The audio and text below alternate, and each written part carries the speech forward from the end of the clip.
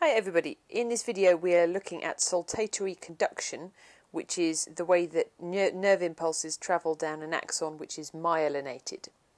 We're going to start off just thinking about how the impulse travels anyway without worrying about the myelin, and then we'll add the myelin in at the end. Okay, so how does the action potential travel along the axon? So obviously the idea here, if we think about an axon, here we've got a motor neuron, so here's the axon, and we know that the impulse is going to start here. So this part here, these dendrites, will be connected to a relay neuron. There'll be a synapse, so the impulse will come down the relay neuron and then cross the synapse, and then it will start here at the tip of the dendrites, and then the impulse is going to travel all the way down the axon to the end. Okay, so it starts there and goes all the way down. So we want to know how. We understand by now how an action potential happens in terms of the opening and closing of voltage-gated channels, but we want to know, okay, if an action potential starts here, how does it get all the way down here? So if we start off just by thinking about our axon here, so this whole thing is the axon, so this is the membrane. We've got sort of two sides there showing the membrane on the outside of the axon, and our normal resting potential, remember, means that we have a more negative interior and a more positive exterior, and our resting potential as usual is approximately minus 70 millivolts.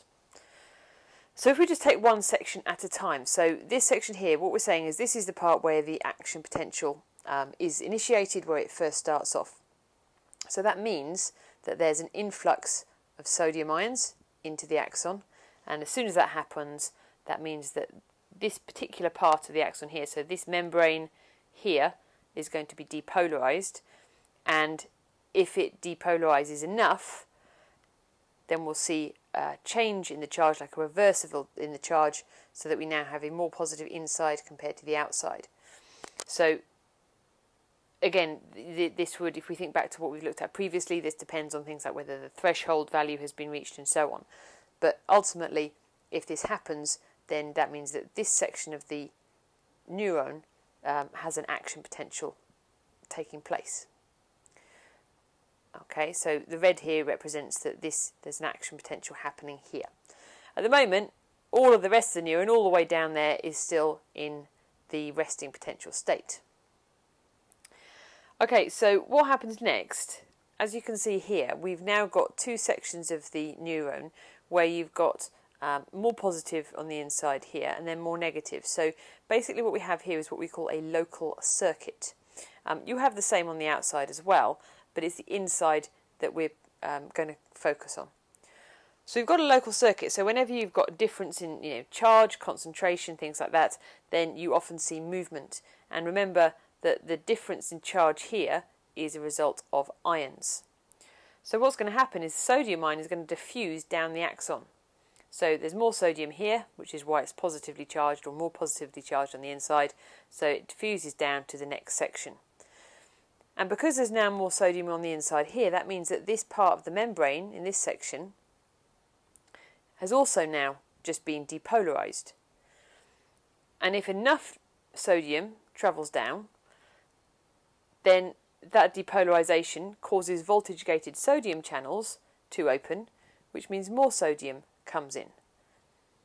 So let's just go back and think about that again.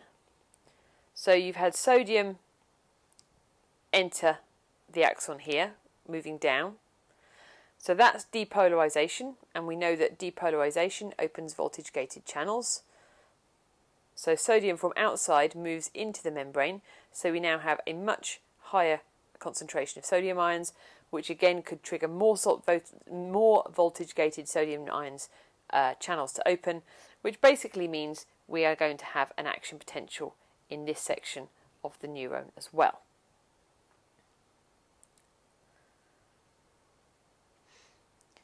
Now, the previous section here, by now, has repolarized and has moved back.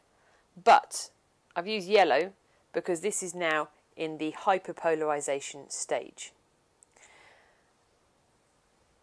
Okay, so we've seen now that the action potential has moved. It started off here, and we've now got the action potential here.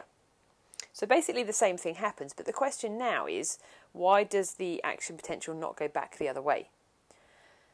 Sodium is going to move down this way, but it doesn't move that way. Okay, let me just change that a little bit. The idea here, let me go back. We've got here a local circuit. So in theory, the sodium's going to move down there. It's not actually that it doesn't move. So we could have sodium moving that way. But if sodium does move down here, an action potential will not be generated. So if we get sodium coming down here, then this section here is depolarized, but it doesn't cause any voltage-gated channels to open because this section of the membrane is in the hyperpolarization state. The action potential has just happened. And as soon as the action potential has happened, those sodium ion channels, which have now closed, once they close, they become inactivated. And that means they can't be open again, no matter what the depolarization level is. So this section of the membrane here, even if sodium moves down because of the local circuit that's now been created, the extra sodium here, it might depolarize the membrane, but it will not allow any more sodium ions to come in, and therefore it can't change the voltage enough to be an action potential. So that means that the action potential can only go down this way, because this section of the membrane here, once the sodium goes down,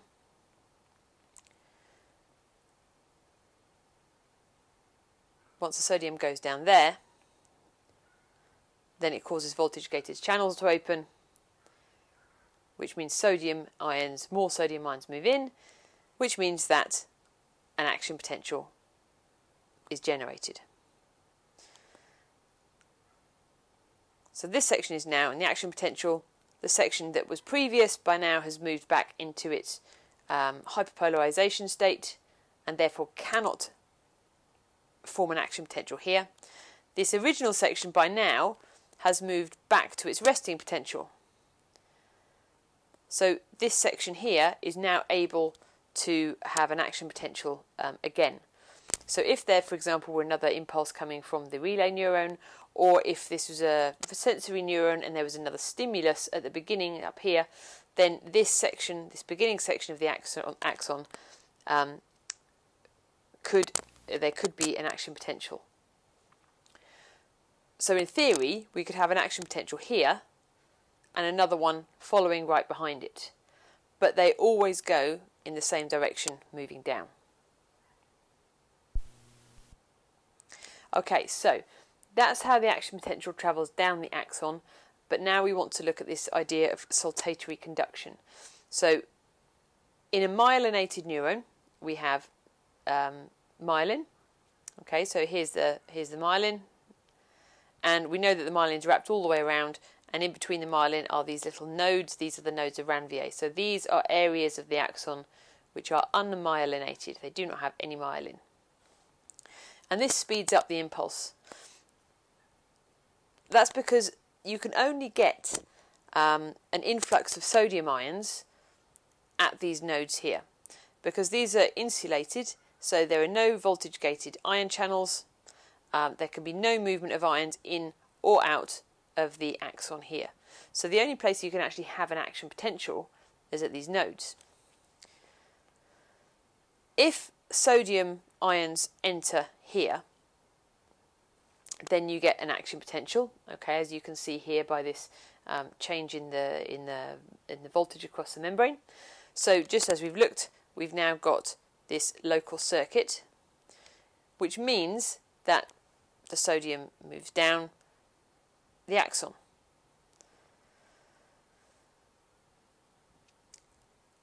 So the same idea happens. The sodium moves down, the next section would become depolarized, and then you get an action potential here. Oops, sorry. So there's no difference. But the reason this is faster is because the only places where voltage-gated channels have to open and close and where ions have to come in are at these nodes. So if you think about the distance from this end here all the way down to this end here. If there was no myelin, then all the way along here, all the way along, for the action potential to travel, you'd have to have this sort of wave of voltage gated channels opening, sodium coming in, sodium diffusing along a little bit, depolarization, voltage gated channel opens, sodium comes in.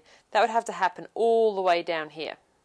And it takes time for channels to open, and it takes time for sodium to move in. It's very quick, but it still takes time.